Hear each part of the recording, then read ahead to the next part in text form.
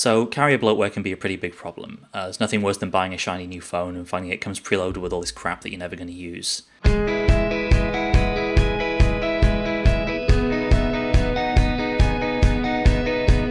But there are ways around it. First is don't buy a phone from a carrier. Not always possible, especially in the US, but in some cases you can pick up an unlocked version of a phone that will work across multiple networks. The next is buy into an ecosystem that doesn't let carriers do that, and the big example would be iOS. So Apple has complete control over what ships on every iPhone. The third option is to remove bloatware once it arrives, and that's something Android lets you do. So of course carriers have their way with Android and they can put whatever apps they want on there. But when your phone arrives, as of Android 4.0, you can go into settings, disable any app that comes preloaded on it. And that doesn't get rid of it completely, it does stop it running in the background, it won't appear in the app drawer. So it's a problem, but there are ways of dealing with it.